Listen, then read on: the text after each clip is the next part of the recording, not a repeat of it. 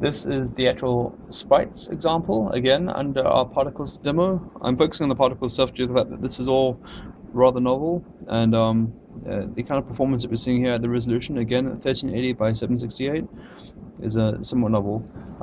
The actual CPU load when we do this on this device, we are currently using 63% of the actual CPU. As you can see, the QML scene that I was running there.